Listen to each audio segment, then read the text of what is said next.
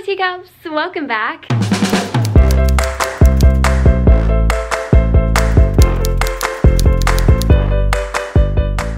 So for today's video, I thought we would go to Barnes & Noble together because I feel, sorry, there's a cat hair on my face.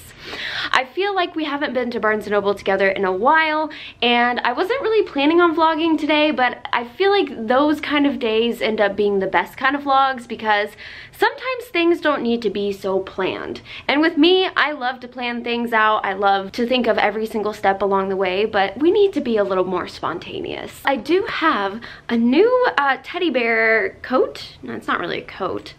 Sweatshirt.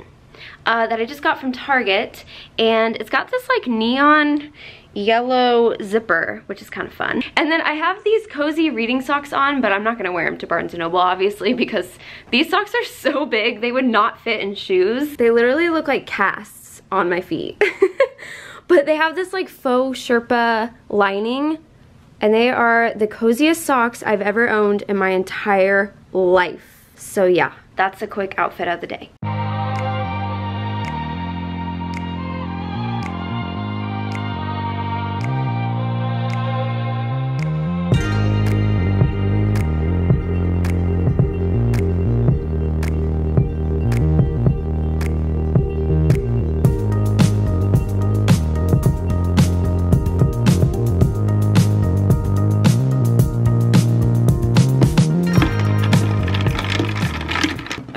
Getting all my stuff together, making sure I have everything. And I'm gonna listen to this in the car. My mom just bought this for me. It's the Crimes of Grindelwald soundtrack. You know what? I never actually looked at this. Oh, look! It's the baby nifflers. That's so cute.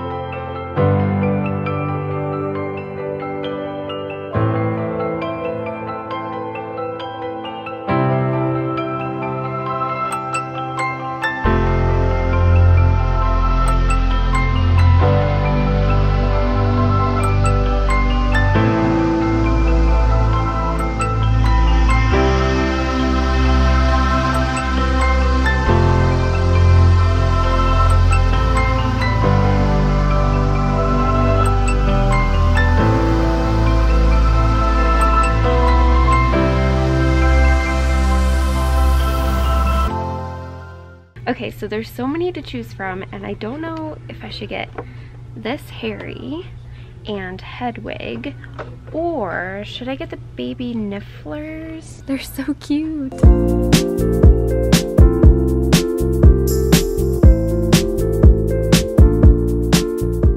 Okay guys, sorry for the weird lighting. Also, been listening to the soundtrack and I have a favorite song. It's number 14. It's called Salamander Eyes, and it's like this really delicate, soft piano song, and I'm gonna play a little bit, but I'm gonna try not to get copyrighted on this video. But hopefully if I just play like a little bit of the song, then it won't cause any problems. But I just really want you guys to hear it.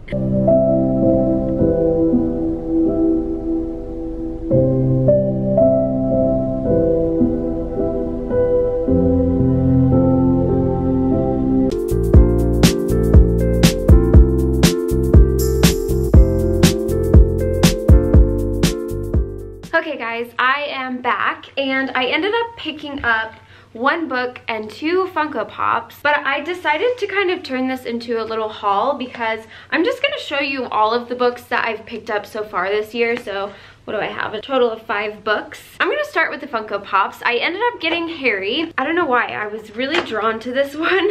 I saw him before and I just really like how he's in his pajamas. I just think he looks so cute. And so I got that one, and then I also picked up Hedwig.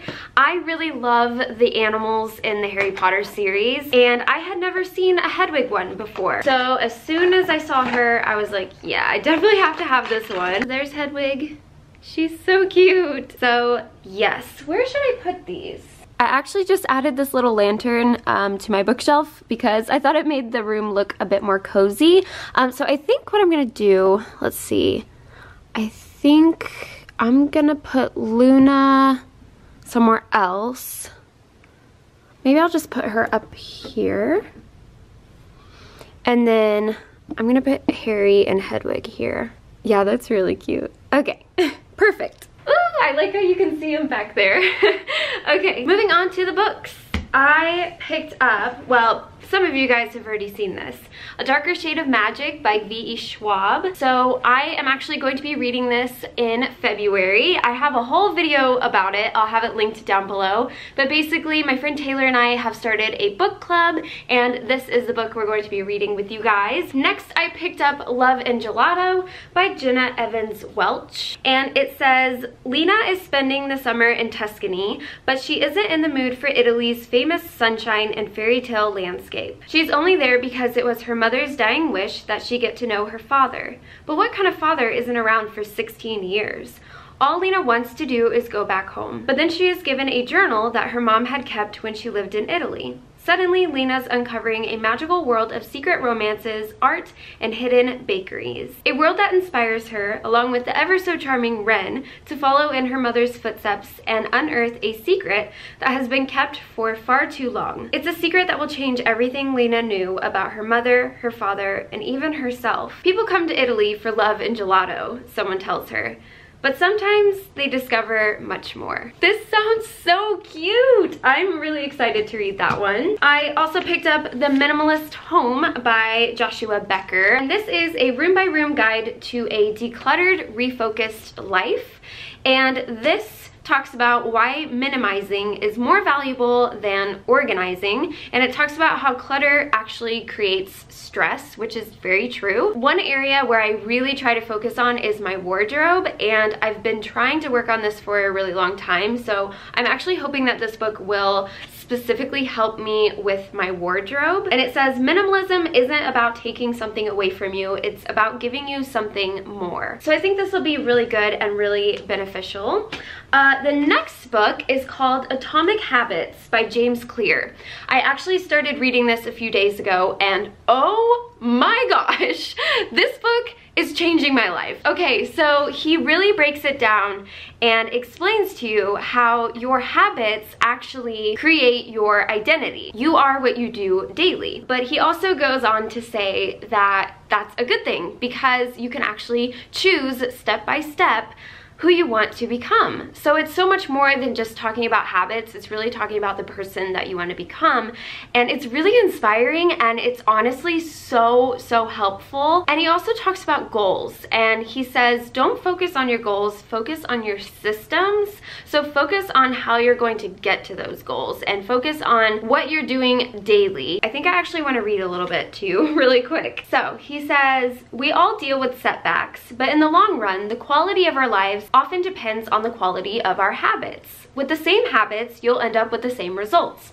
But with better habits, anything is possible. And he says, decide the type of person you want to be and prove it to yourself with small wins. So that's just a little sneak peek. And then the last thing I picked up is actually a new Bible. This is called She Reads Truth Bible, and I really like this because my other Bible was kind of hard to understand because it didn't really help you study it. Like, this one has a lot of devotionals and quotes, and there's maps, and there's just all sorts of things to help you understand it better. Oh wow, this is like a Pinterest Bible. And yeah, I'm so excited it comes with this little bookmark too. But yeah, so that is everything that I've picked up from the new year so far. I hope you guys enjoyed this video, and thank you so much for watching, guys. I'll see you again soon. Bye!